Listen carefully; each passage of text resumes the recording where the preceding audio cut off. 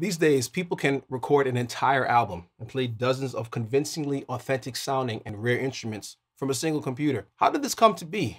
How did we get from needing a large studio with a staff and millions of dollars worth of equipment to just needing a few $100s for a laptop, mic and keyboard, and a single person to turn it all on and to go on to produce a hit record? I'm Chris Moses, and this is Gospel Progressions University.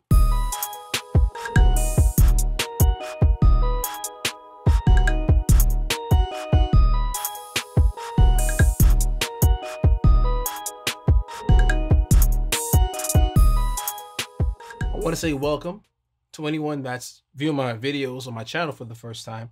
You're in for a treat. You're going to get a lot of information here. If you're into computer technology and you're into keyboards and keyboard sounds, well, I think this video is for you. This is the first video in a series of videos discussing music and technology. Typically on this channel, I don't always talk about music and technology, but this is something that I use almost every single day. Just to give you some context, let's look at who came up with this VST idea. The German musical software and hardware company Steinberg would harness the computational and ever-increasing processing power of computers. In 1996, they released the first VST. In order to appreciate what a VST is, we also have to look at what a DAW is. DAW, D-A-W, stands for Digital Audio Workstation. It's computer software that's used to capture or record audio, also to process it. This is where these VSTs kind of live. They can run by themselves, but most of the time, if someone refers to a VST, they're going to be talking about software inside of software in your computer. VST stands for Virtual Studio Technology. So technically what it is a protocol for computer-based digital audio. In essence, it's software that is plugged in to existing software. VST's job is to integrate software synths and effects units in something called a digital audio workstation. So I threw out some terms there: software synth, effects units. A software synth, or soft synth, is software that generates digital audio for music. So just think of a piano, guitar, even percussive music like drums, Latin percussion, rare percussion, exotic, didgeridoo, whatever, any instrument that can be played, you'll likely have it as a software synth. An effects unit is a hardware or software device that alters the sound of an instrument or source of audio when sound is played through it. So think of a guitarist like wah pedal and those different effects pedals that they use.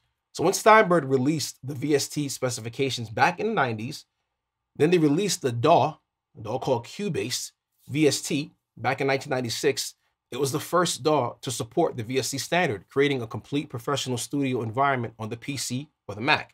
This was all made possible by leveraging the computer's ever-increasing processing speed and memory. This new VST allowed plugins to interface with the DAW and use the built-in power of the PC or Mac without needing an external processor or external hardware like what other systems were using back in the 90s. Steinberg continued to develop VST. Fast forward to 1999, they released VST 2.0, which was a game changer for musicians. VST 2.0 made it possible for plugins to receive MIDI data. For those not in the know, I'll give a more in-depth explanation of what MIDI is in the next video. But for now, all you need to know is that it's the standard for digital keyboards to interface with computers. It makes it possible for computers to talk to keyboards and keyboards to talk to computers.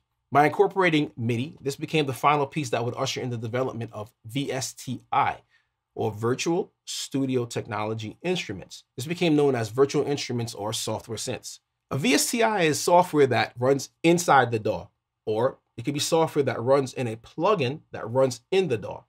That's like software that's inside of software, inside of software.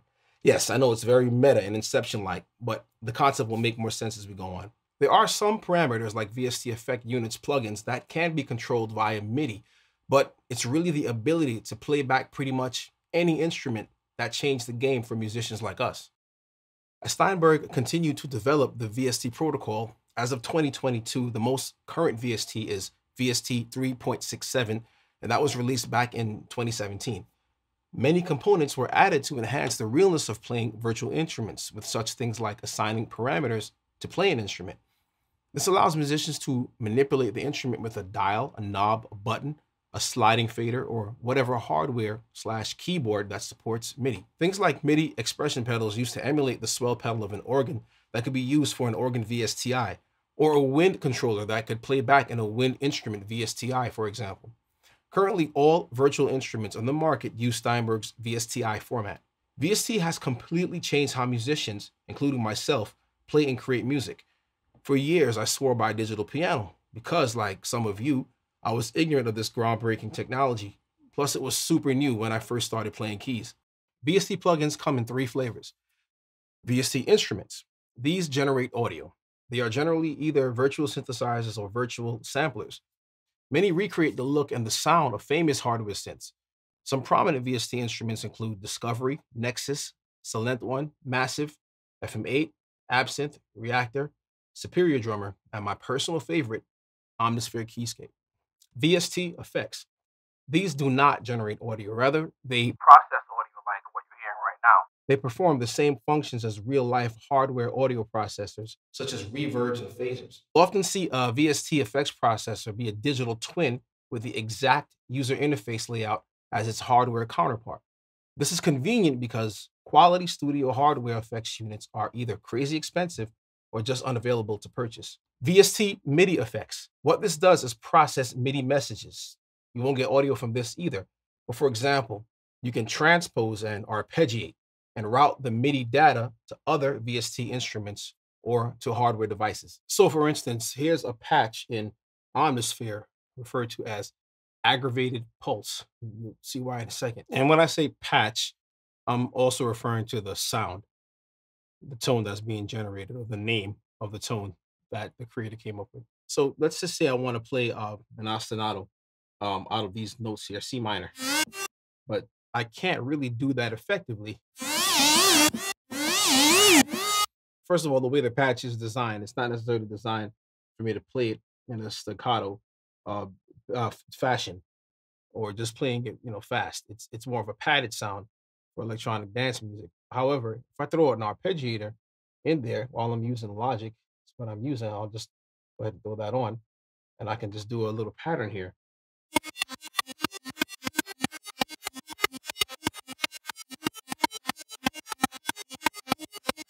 Playing that or just demonstrating that to you, you can see how much work you don't have to do when you use an arpeggiator. That's just one example of using an arpeggiator. This MIDI that we're going to discuss in depth in the next video is more of a music or note manipulator than it is a processor.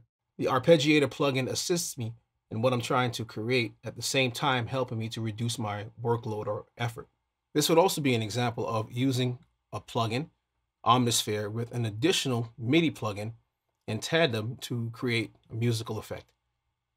The DAWs, or DAWs, digital audio workstations, actually host the plugins, like I said before. One plugin that specifically are for Macs is called Logic Pro, and that's what I'm currently using to run Omnisphere. In part, and of course, I'm just giving you the scratching the surface here, but Omnisphere, what I'm using, is a synthesizer plugin. Questions like these are sure to plague some of you. Which one is better for me? What's the difference? Should I get a keyboard I can play without a computer? Or is it better to use a computer with it? What kind of computer should I get? Where can I get VSTIs? Do I have to get a new keyboard? If you want to learn more and get started incorporating music technology in your band practices or church services, you can download my free guide at mychurchband.com/jumpstart. The link is in the description. If you want to get started using this technology with your church or band right away, this will help you to navigate your way into the world of VSTI. This is where I give you step-by-step instructions to jumpstart your journey. In the next video in this series, we'll discuss some of the different types of keyboards, along with the advantages and disadvantages of each one. God bless you, and I will see you in the next video.